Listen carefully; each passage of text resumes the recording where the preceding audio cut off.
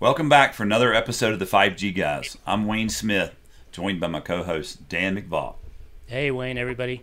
Thanks for coming back to another episode of the 5G Guys. Hey, before we get started, I wanted to remind everyone that we've started a 5G Guys newsletter.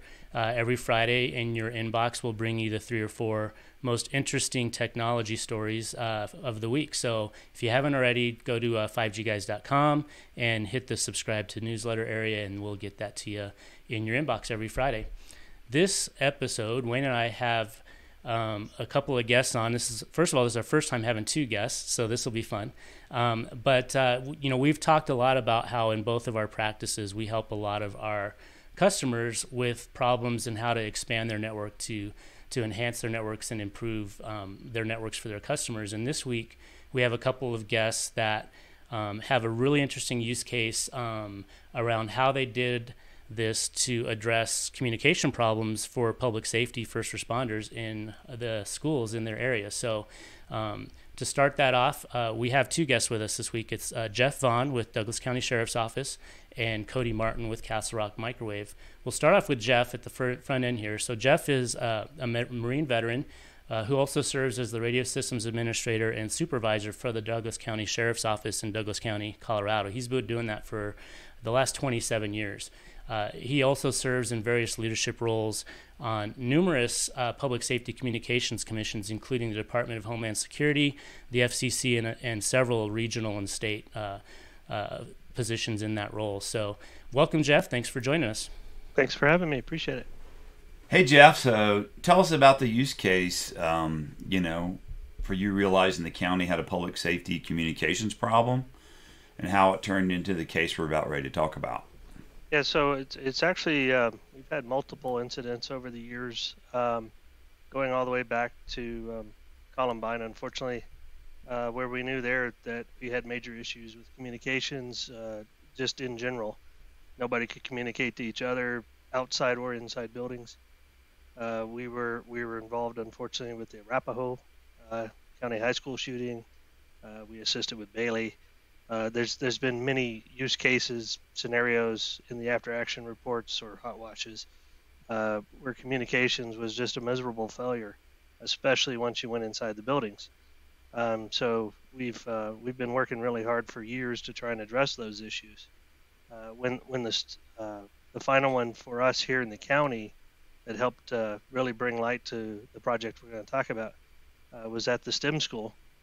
They happen to have a BDA or bidirectional amplifier in the building already, and that allowed the response to be a lot more efficient and effective. So that was kind of the tipping point that showed, it really validated that this is a valuable investment to the safety of our schools and the folks who are working or in the schools, and that it really helps the response be a lot more efficient and effective. So fortunately, we have really good commissioners and our staff at the sheriff's office and all the law enforcement that was involved, as well as the fire departments and EMS, realized that this was a high priority, and our commissioners had set aside extra money to help address communications issues as well as some of the other security issues in all the schools here in Douglas County. And then we've been working in partnership with schools to implement those, and then Castle Rock Microwave was our vendor that we brought in to help us manage and do all the work for the project. Great. Well, that's a great segue to introduce our second guest, Cody Martin with Castle Rock Microwave. Cody has really been spending the bulk of his career helping to keep students, faculty, citizens, and first responders alike all connected with improvement of critical network safety infrastructure. In his role with Castle Rock Microwave, they've been helping the public and private sector use wireless technology to bridge a digital divide to help with connectivity to address these kinds of pain points. So Cody, welcome to the podcast. Thanks for joining us. Yeah, thanks, Dan. Thanks, Wayne. Thanks for having me. It's good to be here. So tell us a little bit more for our audience about yourself and Castle Rock Microwave and the types of projects that you guys are typically doing. Then maybe transition into, when Jeff and the sheriff's office reached out to you guys, how that first engagement went and kind of kick it off. Sure. Yeah. So Castle Rock Microwave is a premier systems integrator. throughout Colorado and the mountain states, focusing on critical connectivity. So advanced network solutions can be used in all different types of ways. I think two of the most interesting things we're doing right now is helping cities and counties track crimes in real time, as well as helping utility companies secure the electric grid. So those are just two of the things that we're doing every single day. When Jeff and the county approached us with this project, we have a very specific process that we call 3DS.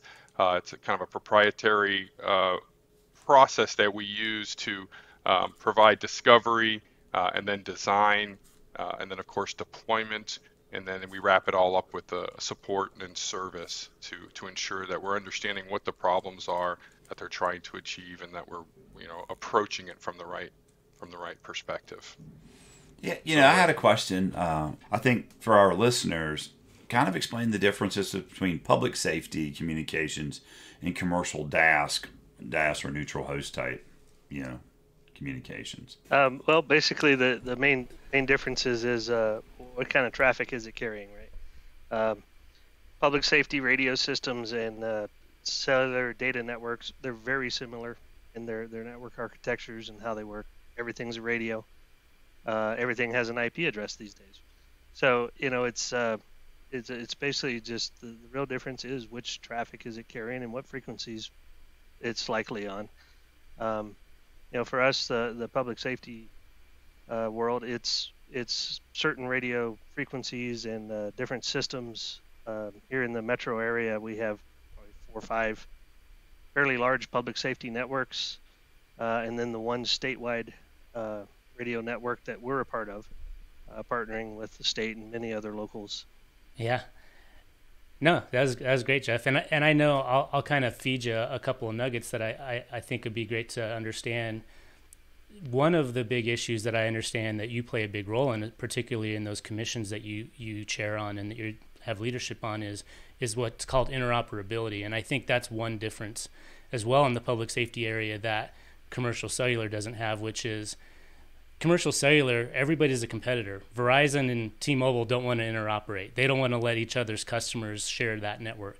Now, that could be changing in the future, but for you in the public safety space, it's the exact opposite, yes. Right? You want to make sure Douglas County, Arapahoe County, the state, even the federal agencies can all have their networks interop so that in an emergency, they can all communicate with multiple jurisdictions and agencies working together. Yes, that's correct. So the radio network that we have, ETRS is what we call it here for the statewide radio network. That is a vast majority of all the public safety agencies, governmental agencies, all levels,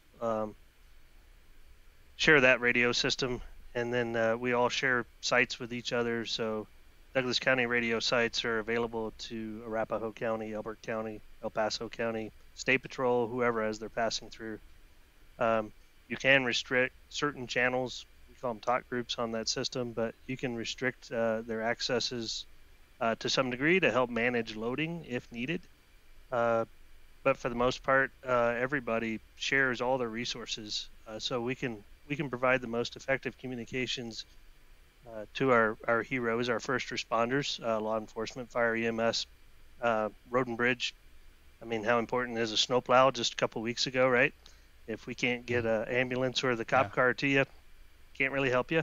So those guys are a vital piece as well, things like that. Got it. So Cody, then, when this particular use case came up and the sheriff's office reached out to you guys at Castle Rock, when you talked about your proprietary process, that first D, I think, was discovery. Start us off. So in this use case, what did the discovery look like? What does discovery even mean? And what did you guys find in your discovery?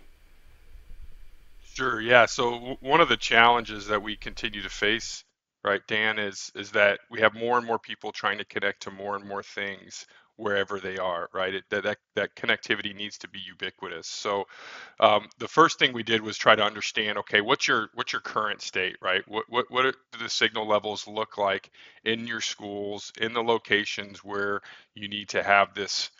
Frankly, these communications need to work all the time, right?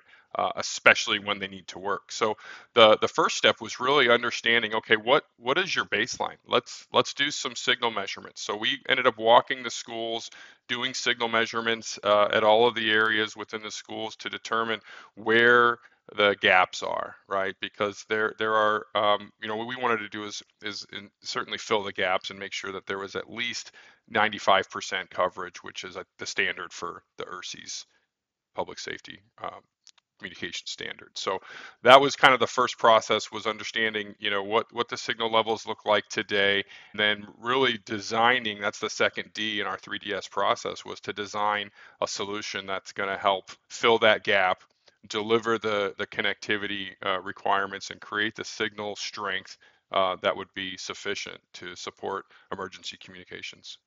So what did you guys find, Cody? How bad was the problem? Was it pretty bad? Was it just a small problem? What did you guys find? It was pretty bad. The security director and Jeff both, I think they had an inkling that there was going to be pretty bad, but once we got the results, it was very clear that we needed to help them take action on improving the signal strength and improving the system. So they agreed that it was going to require an upgrade and basically a refresh, right, of the equipment to ensure that the amplifiers, the antennas, the radios themselves would be able to provide the coverage that was necessary to ensure those communications worked when needed.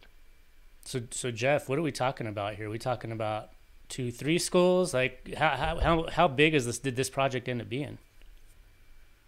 So when we first started looking, there was probably 90% of our schools that we could not talk in effectively. And when Cody mentioned the 95% coverage, that's also in fire code. It's a mandate, but it's an unfunded mandate. So a lot of places are not addressing that mandate. And these issues are really big in almost every large hardened type structure, which almost all of our schools are, of course. That's high school, middle school, elementary schools, all of them. So again, fortunately, our leadership had the foresight to address this problem, set aside that money to help fund this project, as well as some other projects to address security communications. And it even allowed us to migrate the schools themselves over to our radio network. So we have more efficient communications there even. And of course, when you're in a life safety situation, seconds could save lives, right? And having that direct communication ability between us and the school security and their response teams as well, that's huge. And whether that's an active threat or it's a medical response, I mean, this efficiency that we've been able to achieve through this project is just enormous. I think you keyed on something that's super critical. It's just not a law enforcement response; it's medical response too in the schools, being able to communicate that super efficiently and getting the help that they need for all of the kids out there. Yep, that's definitely a huge factor that helped us with this. And again, the fire codes, asked or mandate that we should be doing this, but unfortunately, those things are hard to enforce. I mean, a lot of them, if it's an existing building, it doesn't really apply. But when they go and do an expansion to a certain percentage or square footage or types of material, then it does apply again. But again, the funding's usually not there. So it's a real hard task to keep up with. Yeah. And so then as you guys took this on, Cody, beyond discovery, then you had to actually make this happen. You had to design these systems, you had to deploy them. Who were some of the other stakeholders besides the sheriff's office and their team that were part of this process? Give us an idea, like what it all takes to pull this all together.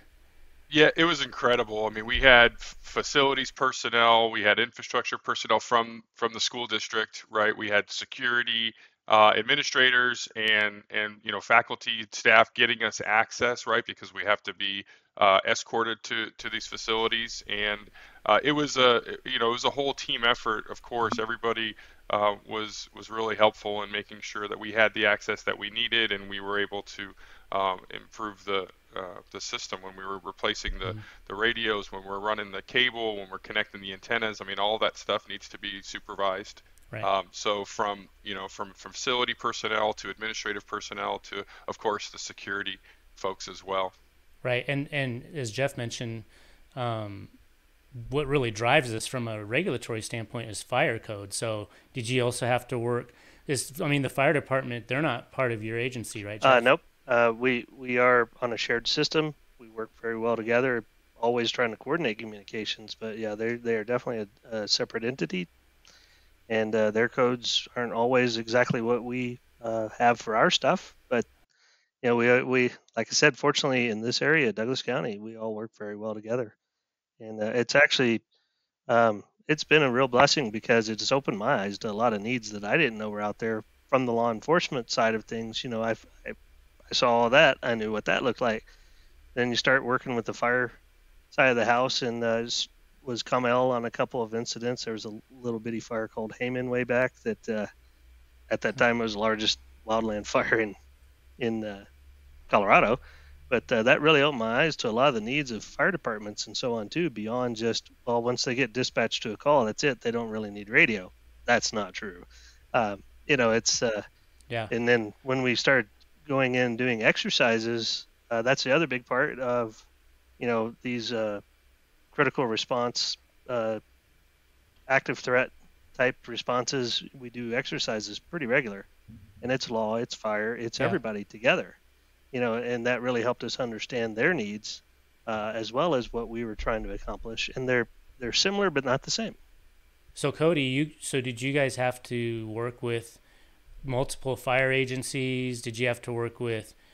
I'm assuming that the school district crosses multiple jurisdictions as well. So maybe you had to deal with different cities and jurisdictions for, I don't know, permitting, things like that. Is that part of your role as well? Yeah, that's right, Dan. That was one of the challenges because the Douglas County School District is so large, it actually overlaps with several different authorities that have jurisdiction. So between South Metro Fire and Parker Fire and Castle Rock Fire, and there are a lot of different agencies that we had to work with and coordinate with to obviously get approvals, but also to come out and sign off on that permitting. Got it. So now that you're on the back end of this big project, or multiple projects, I don't know how it all came out, but from either of you guys, give us some takeaways. Like, what were some of the things some of the anecdotal impacts that it's had? Jeff, maybe for you from a public safety standpoint, maybe Cody for you in terms of what you guys learned about it and how you've applied that to other use cases or other opportunities to help in this regard. So primarily for us, it's most of our schools have what you call an SRO, school resource officer, that resides in that school. So first and foremost, now those guys are able to stay in good communications with everybody else all the time. As I mentioned earlier, it allowed us to actually bring our schools uh, themselves, the radios they use, onto the same radio network, which achieved a lot of efficiencies in that uh, sense, because most schools, what they used to have was a single repeater that sat somewhere on or right next to the school. And then they had a bunch of little radios that worked off of that repeater, and every school was different. Nobody could really talk to each other very well. We couldn't talk to them, they couldn't talk to us, that whole 9 yards, right? But from that, we've been able to achieve the efficiencies of utilizing frequencies they had that would work with our system, and give them all the channels they needed. They're more involved, in the exercises we do now as well. And we were able through working on this, develop much better response plans together, because we were already working on the communication side, which spins off into, hey, we're all working on this together. Who do we bring in to address this other need? And it's not 100% done. We didn't get all the schools. We started with the high schools, got all the high schools done. We got some of the charter as well. I believe most all the middles were done, and then a handful of elementary. But one of the big key takeaways here in my eyes, is the awareness is there now. Everybody knows. So, like when I mentioned about new schools coming or expansions are coming, they know to plan and include this as part of it. Whereas before, communications was a way afterthought. Till the building was done and you got in there and, hey, we can't talk to anybody. Nobody thought about it, right? Yeah, Cody, here's a question for you. Technology changes rapidly. So when you guys do design, what's the lifespan of this kind of system? Because to hear Jeff talk, we're not quite done. We got some of it done. How do you future-proof your designs, if you can even do that? Yeah, Wayne, it's it's interesting. There are certain applications and certain technologies that you kind of can future-proof and build scalability into them. With these solutions, we're able to see a good life cycle. I would say, 5 to 10 years, I think, is an expected life cycle that you're going to get. 10 years is, we have one at the Justice Center as Yeah. well for the entire building there. We are on 10 years now, and it's just coming to an end of life where the manufacturer will not be supporting it within a few years. So we're just starting to look at upgrading that one now. There you go. So no, thank you, Jeff. I appreciate that. And as with demand and usage, right, that can also change things. As you're adding more bits and bytes to a network, that can certainly create opportunities for congestion, and maybe that life cycle needs to get upgraded a little bit sooner than that. But that also transitions us into the S part of our 3DS process, which is support, right? So anytime we are designing a solution, we're deploying that solution, we've done a proper discovery, we want to ensure that we're providing that ongoing service and support so that we are kind of aware of how a system is performing in real time over the lifespan of a system. So these lifecycle services is what we call them. When we are monitoring systems, we're providing remote support, we're providing on-site support, preventative maintenance on a regular basis, right? We're just kind of making sure that, it's kind of like keeping your car up to date with oil changes and things like that. We just really want to ensure that it's not getting congested with all of these, bits and bytes that are traversing the network. So we do regular health checkups. We start to identify and see trends, and through our analysis and reporting and the alerting that we do on these systems, we can kind of tell what the health looks like and put a good pulse on how long we can expect the solution. And that's where the monitoring services you all provide for us in the school district is critical. Typically, before a major event would occur that's an issue, you have some type of data that's been showing up that kind of gives you a clue this is possibly coming, right? So you can get ready for it. And, with all of my team at the radio shop is monitoring that. Castle Rock's whole team is monitoring that. But we're all watching it together, and we're all ready to respond and help take care of that, as soon as an issue does arise. And in my experience working on these systems, one thing that I've seen, unfortunately, a lot in the industry is there's a lot of folks that try to work on these systems that may not fully understand all of the impacts of not only how they deploy it day one, but the importance of continuing to monitor not just the system itself, but the ecosystem around in the world is changing, right? People are turning up new radio systems all the time. New cell sites are going in. And oftentimes what I've seen is those can impact negatively the performance of the system that you guys built to no fault of the system you guys have built. And so in fact, by code, fire code and building code requires you inspect these systems on an annual basis, right, Cody? Yeah, that's right. Right. So I think it's important that last S you're talking about, I've seen too many times where people just build it and leave it, and lo and behold, it wasn't working for 3 years, and nobody knew it until there was a call out and there was a problem, and all of a sudden first responders radios didn't work. So I almost feel like that last S in your process you're talking about, Cody, is almost the most important part of the process.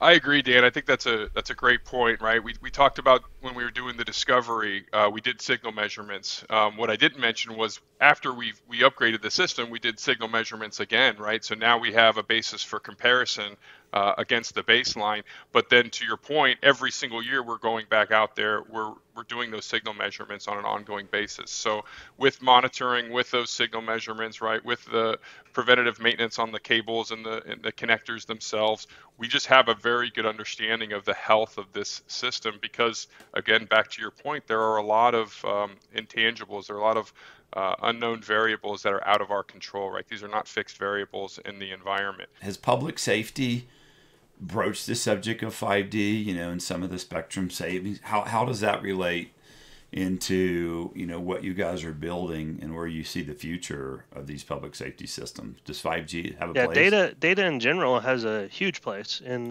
most of what we do. So you see the cars driving around, they have their computers in the car, or an MDC.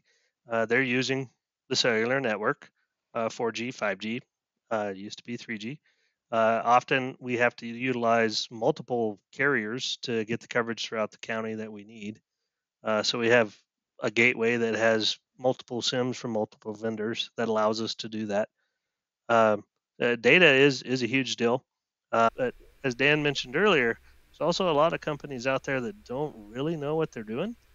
And when they put these things in, they can be very detrimental. Just one quick example was many years ago, we had a BDA put in here that nearby in Douglas County, I'm not going to say specifically where or call anybody out, but their electrician put it in. Guy had no clue about RF or how to properly optimize and balance and what's isolation or any of these things that have to be taken into consideration. They plugged that thing in and it took down 6 radio sites for over 3 hours on multiple public safety systems just because of where it was located. But those are things it's critical. Yeah. As we kind of wrap up, and thank you guys for your time, Wayne and I have talked a lot about in episodes over the last 2 years of doing this podcast about how there's communication systems and technology in the world that most of us that aren't in the industry don't know exists. Today was a case study of, a distributed antenna system specifically for public safety that we talked about and that impact. Cody, are there other areas that people may not know about that have similar infrastructure that help make the world around us work that you guys get involved with aside from, in this case, Douglas County and a public safety radio network? What else is out there that our audience should know about that you guys work on and that most of us probably don't know is going on behind the scenes? Yes. So Dan, we really help water utility, water districts, right? Electrical co-ops and investor-owned utilities, Class 1 railroads, and then of course cities and municipalities. With the public safety first responders being a big portion of that. A lot of those agencies and a lot of those organizations have a lot of requirements around connectivity. The utility and water districts need to pass SCADA traffic from their water pumps and their meters or smart meters. They need to have these wireless networks because fiber isn't everywhere we need it, right? And access to fiber, especially in the Rocky Mountains, right, isn't available everywhere we need it. So whether it's a city or a county trying to build out a broadband network to increase the attrition of their citizens, to keep their citizens in place, right, that's going to help with tax revenue. So I've been very fortunate and lucky to be a part of some really neat projects. We've done some city municipal projects where we're bringing in connectivity to parks and to water reservoirs and to different areas, municipal buildings and judicial centers. But it's also helping to drive revenue at some of these parks and sports complexes where they can, take payments with Apple Pay or Google Pay or whatever it is. So a lot of these technologies, as you said, touch our lives in many different ways, and it's hard for us to see it. But again, it comes back to securing the electrical grid, tracking crimes in real time, and also making sure that you have Wi-Fi on the bus, right?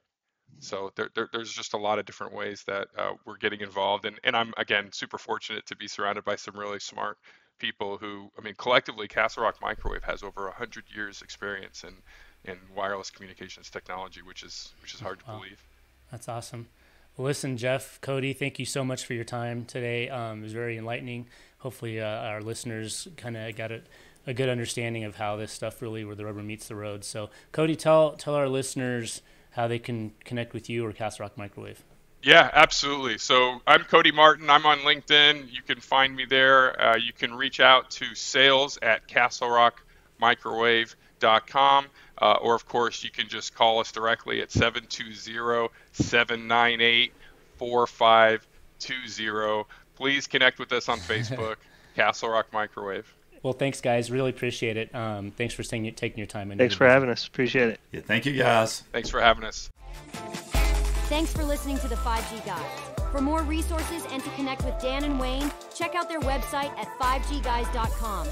If you enjoyed this episode, be sure to hit that follow button and share this episode with your friends and family.